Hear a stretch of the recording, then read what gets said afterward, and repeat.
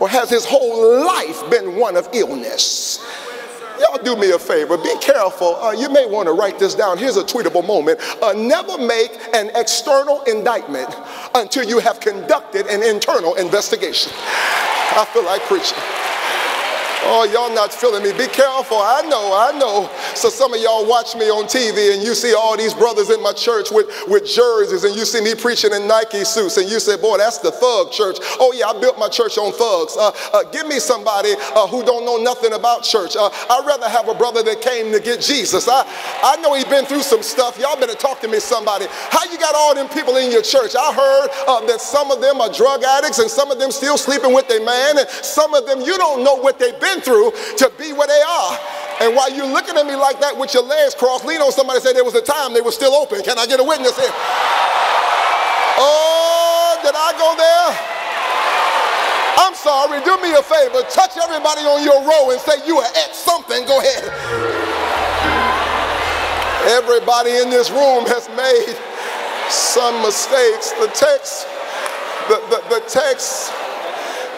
text does not tell me what I need to know. The text does not tell me how old he is. The text just tells me he's been there 30, almost 4 decades. Are you my age? I'll be 45.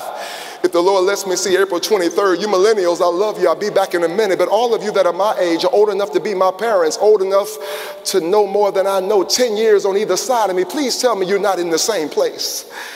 Yeah, that's okay. I don't care. It was Benjamin Mays who said, and I quote, it's not failure, but low aim is sin. Not failure, but low aim is sin. In other words, I'm pushing the members of the Word Church to go get it. Let me hurry up and get it myself. Are y'all tired of me? Give me 5 minutes. I won't be long. 3 things I'm asking our members to do if 2016 is to be the best year of their life. I'm in a teaching right now called Sweet 16, how 2016 can be the best year of your life. In 2016, you may want to write this down. Number 1, I'm going to exercise wisdom. I'm going to exercise wisdom. Proverbs 4 verse 7 says wisdom is the principal thing. Yeah, 1 Corinthians 2 verse 5 says we do not rely on the wisdom of men, but on the power of God. Peep this. I don't even trust my own wisdom. I want the Holy Spirit to give me wisdom. Singles, come here. When a brother walk up to you, ask the Holy Spirit to give you a radar gun. The closer they get, something start beeping. If he walks up on you and he's not right, beep, beep, beep, beep, beep, beep, beep, beep, beep, beep, beep, beep, beep. Oh my God, run, Forrest, run. Lord, give me wisdom. I'm married. If my wife says something that hurts my heart, give me the wisdom on how to respond back, because my children don't need to see 2 ghetto people. Who's going to bless my children? Give me the wisdom, because maybe I'm a single mother and Holy Spirit is telling me no matter how cute they are, this is not my year to have a man, but to be a mama. I feel like I'm talking to somebody way back there. I'm just trying to figure it out. Lord, give me wisdom on which car to buy, if not to buy a car at all. Please catch this. There was purposeful segregation. They had segregated themselves. They were around people who looked just like them. So the first thing we see, everybody, and I'm going to hurry up and bid you good afternoon. The big bishop is coming tonight to preach for real tomorrow. I got to get out of his way. Can I please suggest to you, number 1, there was a divine destination, everybody. But secondly, the text is clear. There was a kind of purposeful segregation. But then there was exegetical frustration. Now I understand as I keep reading, it was only because God was setting up a sovereign situation. Because the text says that Jesus rose up on the brother, I feel like preaching this, and asked him a question, do you wish? Now some of y'all missed that, because let me tell you what a sovereign situation is. A sovereign situation is a situation that is beyond your human ability to handle. A sovereign situation is when God puts you in a position that nobody can get you out but him. A sovereign situation is beyond your pedigree and your PhD. A sovereign situation, y'all missed that. Remember in John, the 9th chapter, the brother was blind and the question was asked to Jesus, who did sin? This man or his parents that he was born blind, Jesus said, didn't nobody sin, neither this man or his parents. Peep this. Really, let me Vernonize, modernize, and contemporize it. What Jesus was really saying is the only reason this brother was born blind is so I can give him his sight in front of y'all. Y'all just missed that. Okay, somebody missed your shout. Let's have a little church. Can I suggest to you, what if I told you that the stuff that you're going through is not even about you? It's for your cousin now. What if I told you the reason why you in it is so God can let your enemies see him bring you out of it? Can I wished I had 50 people that would jump up in this crowded space, slap your neighbor and say, it's a sovereign situation. Go ahead. No, that's the wrong neighbor. Find somebody that came to have church tonight and say, I had to go through that. Go ahead. Tell them God was teaching me. The scripture says I learned obedience through what I suffered. Is there anybody here that would thank God tonight that 2015 was rough, but now you know he was setting you up for something bigger? You caught hell last year, but slap 5 people and tell them not another year.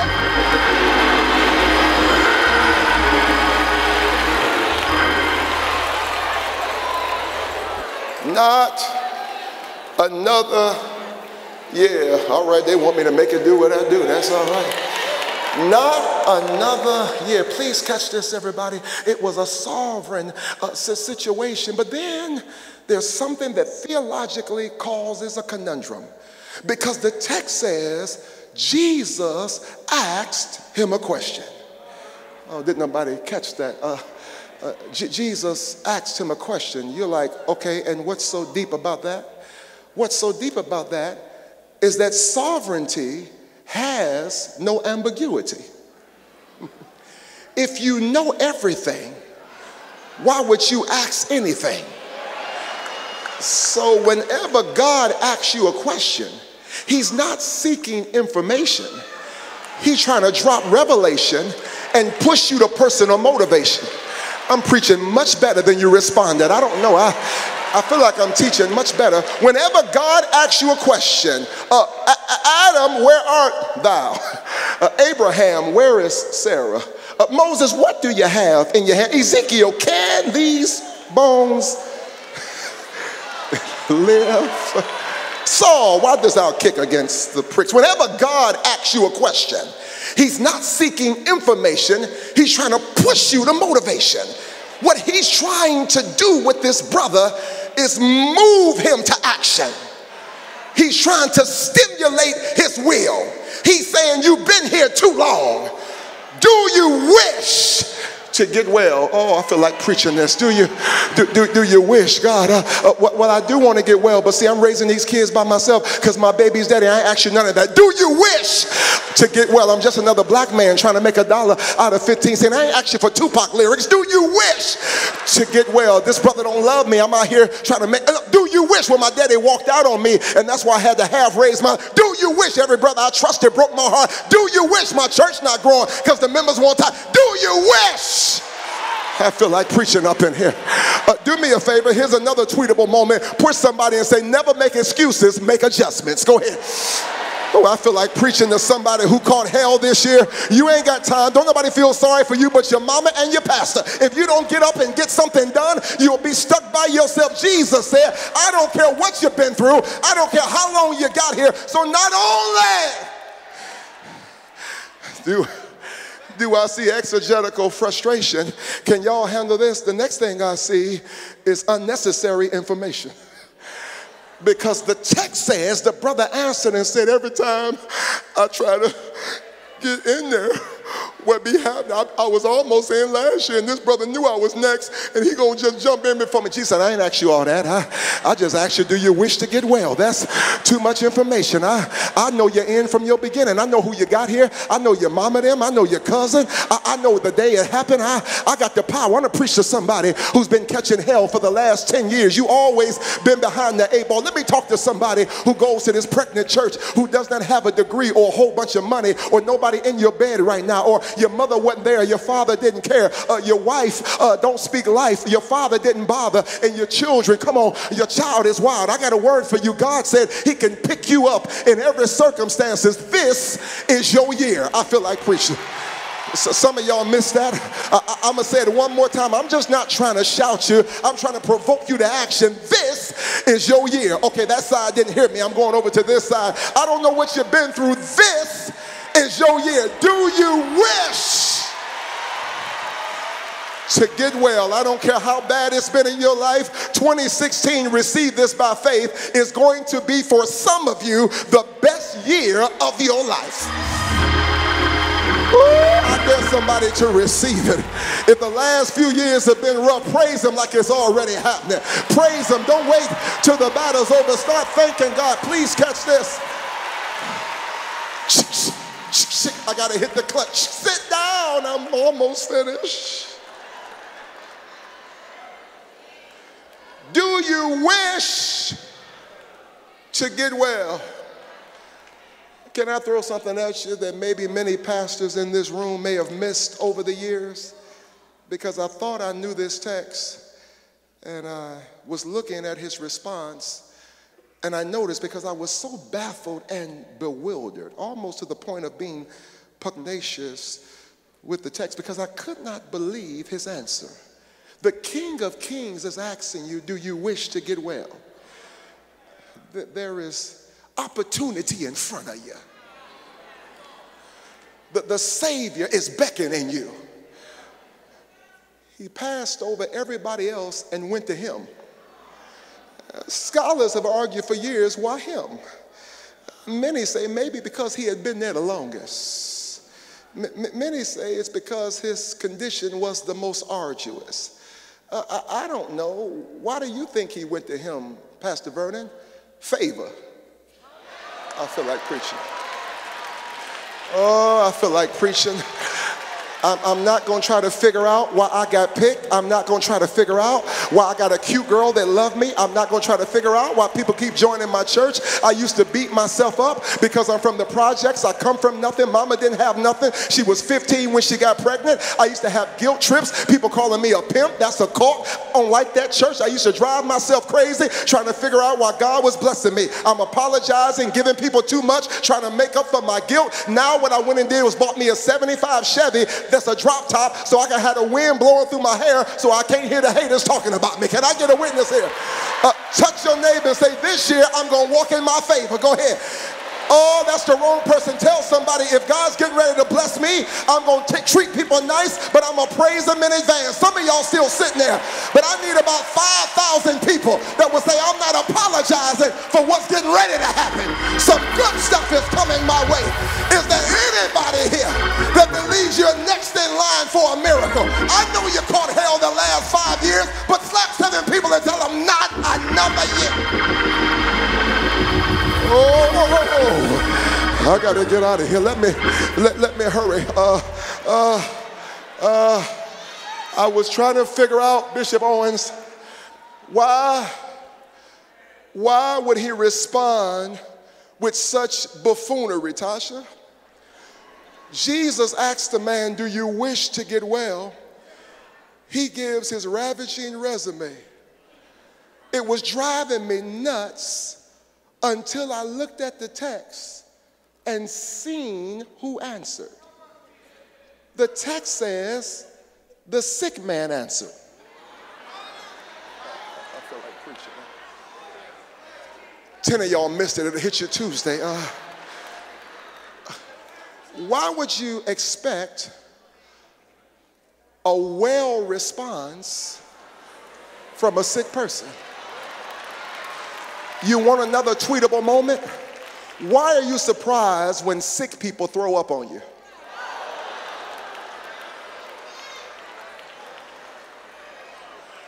I'm learning patience as a pastor, because all of my sons, and they're here tonight, and daughters across the country, my phone is, honestly, Lady Vernon and I have one phone. We don't have a phone for our pastors and a phone. We decided a couple years ago that we would treat our pastors like another campus. So they're like our leaders. All of them can call our phone, any of them. Some of them have 10 members. Some of them are filling up stadiums. We treat them all with kindness and honor, and every one of them, the ones filling up stadiums, the ones that are barely seen, 100 people call me and say, Dad, these people crazy sometimes. I say, son, that's job security.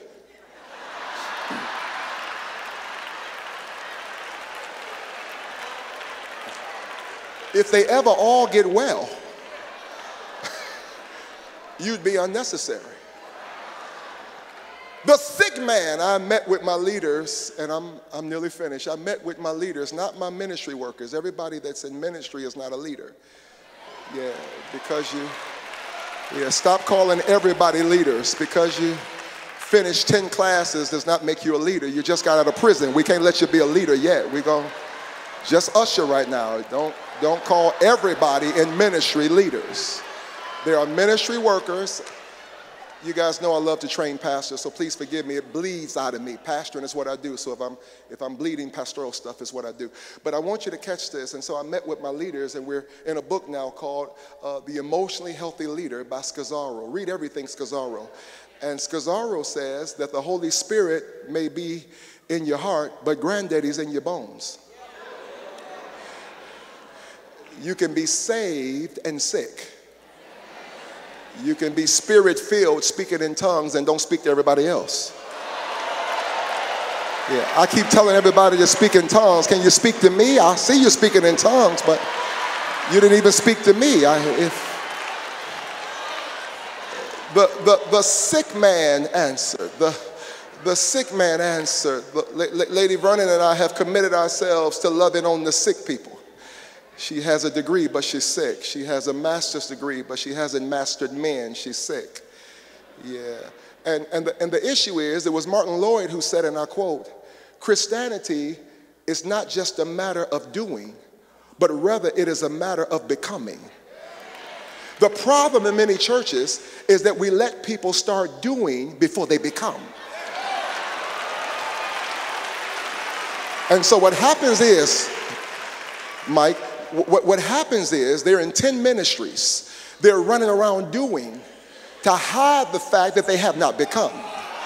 So they're on praise team, they're ushering, they're greeting, and nobody knows she's a secret porn addict.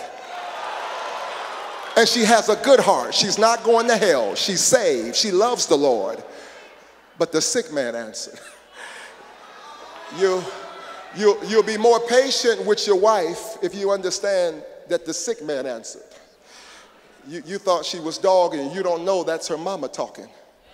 Yeah, you don't know the man before you jumped on her. You don't know she's never seen marriage modeled. And so when you say something to her, she snap at you. You don't know that's the sick man answering. When your husband acts a certain way, I'm not pacifying sin. I'm just telling you, you'll love people better if you realize that most people in our churches are still sick. They are walking around. You can't do anything in our church until you finish grief recovery, until you take healing the Father's wounds, until you take 6 to 8 classes. It's almost like a semester of college just to get in ministry. And somebody asked the question, because I don't just want you for your gift, I want you whole. Ooh, y'all got to catch this. The sick man answered. Can I tell you, don't you look at me in that tone of voice, because all of us, if we're not careful, the sick man will answer. Thank you, Bishop Jakes. He gave me the precious privilege of preaching at Megafest a few months ago, and I said to thousands of men, you have to be careful, because in all of us, there is the public us, and then there is the private us. Y'all pray for me. I'm sorry, not you, but me. There is the public me, but then there is the private me. I'm so proud. If you don't mind, can I just stop here and publicly say to the public me that he has become everything that I wanted him to be? I guess I'm a rapper in my next life, Bishop Owens. Let me just pause here and say publicly to the public me that he has become everything that I wanted him to be. The public me has an earned doctorate degree. The public me comes on national TV weekly. The public me has never committed adultery. The public me is known for profound pastoral ministry. The public me is known as a man of integrity. He's not the problem. The problem is not with the public me. The problem is with the private me. If I could ever get the private me to catch up with the public me, but there seems to be a dichotomy. I feel like preaching to somebody. Do me a favor, slap 5 people, say, I'm 2 people, pray for me. Oh, Paul said, I know that in me, that is in my flesh, dwells no good thing, for to will is present with me, but how to perform it I do not. For the good that I would not, that I do, and that I would not do, I do. If I do that I would not, it's no longer I that does it. Oh, what a wretch that I am. But thank God for Jesus. I feel like preaching up in here. Touch your neighbor and say, we may as well have church right quick. Would you do me a favor? Touch 5 people and say, God's been good to me. Go ahead. Tell them there's a public me and a private me. When I make mistakes, he gives me another chance. When I fall, the blood of Jesus covers me. The devil's been trying to drive me crazy. I missed some stuff in 2012, 2013, 2014. But slap 5 people one more time and tell them, not another year. That's the wrong person. Step in the nearest aisle, walk over to somebody and tell them, not another year. Watch this. Will I miss out on the magnanimous moment that is me? Not another year will I miss the pregnant possibilities of my future. Not another year will I let my haters keep me passively missing what's on my life. Not another year will I date another dummy. Not another year will I live in this same spot. Not another year.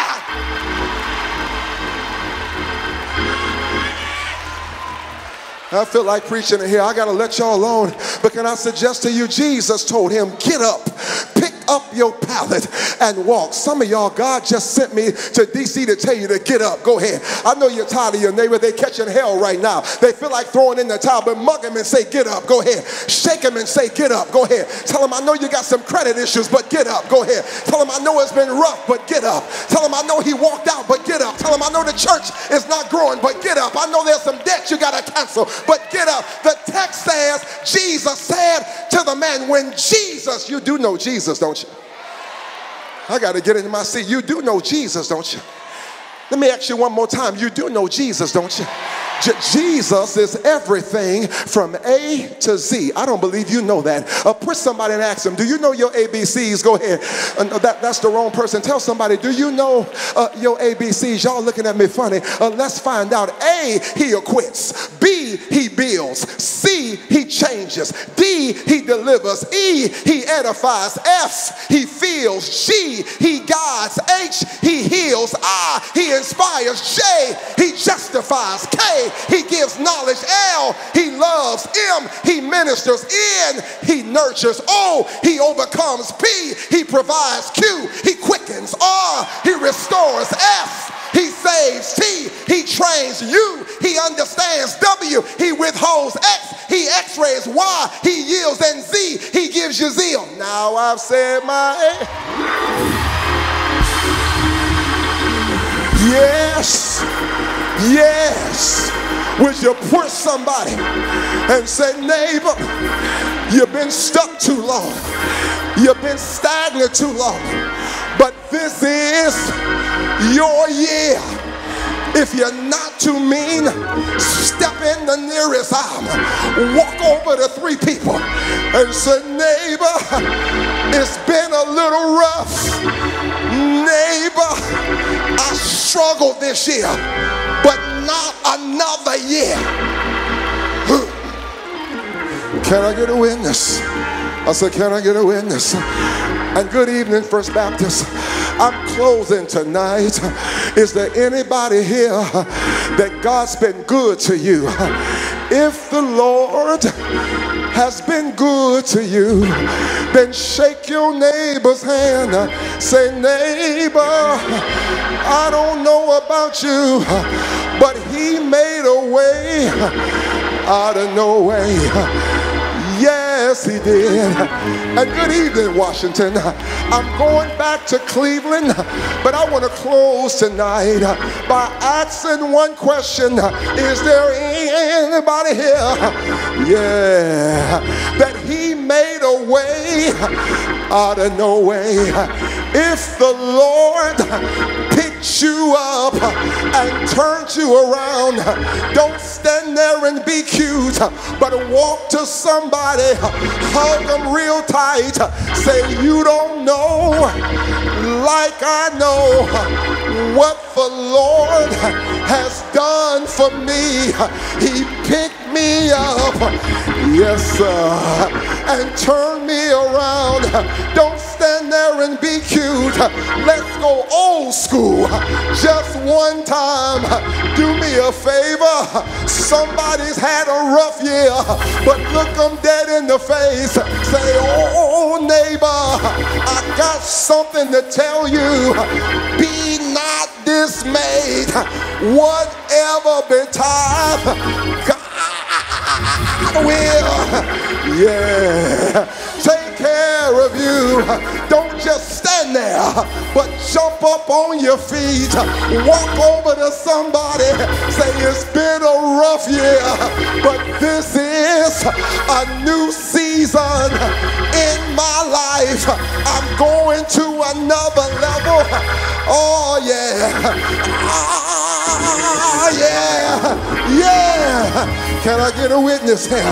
Good night, y'all. I gotta go back to Cleveland, but just one more time, grab somebody by both of their hands and go to shaking them and say, neighbor, I got to shake you till you shake out of your conundrum. I got to shake you till you get yourself together. I got to shake you till your money gets better. I got to shake you till you find you a husband. I got to shake you till you come out of debt. I got to shake you till you get the Holy Ghost. Yeah.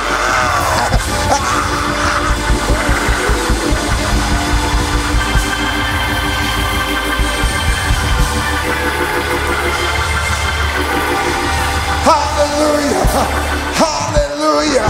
If this is your year, don't wait till the battle's over, but shout like you believe it. Shout like something's changing. Shout like he's changing your life. Shout.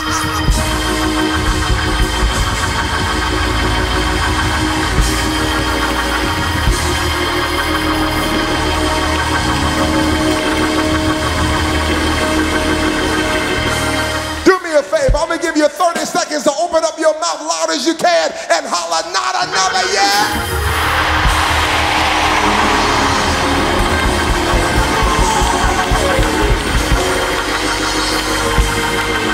Wait a minute, I don't like the way you did that. What if I told you that whoever shouts the loudest, God may stop by your house tonight? This time I want you to rail way back, open up your mouth and shout.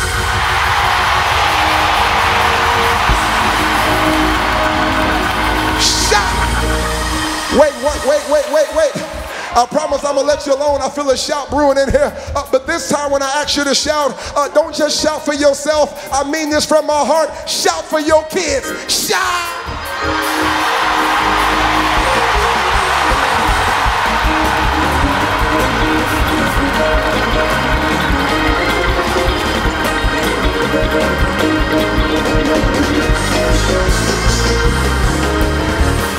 Wait a minute. I don't know how y'all shout in D.C. In Cleveland, we pick them up, put them down. Pick them up, put them down. Maybe you don't know how to do the holy dance. So this time, I'm going to open up the altar. And the altar is a dance floor. And anybody that's been catching hell all of 2015, but you're going to dance your way into a new season. We're going to open up the dance floor. I'm sorry. Wait a minute. Let me look around. Look like most people here grew up in church. I love it. I love it. So only 6 of y'all ever been to a club. Where my clubbers at? I'm sorry. Do you remember when you was at the club? If you was standing on the wall and ladies come here, didn't nobody ask you to dance, you would sit there and be patient. But if your favorite song came on and you was feeling pretty good, slap 3 people, say dance by yourself. 1, 2,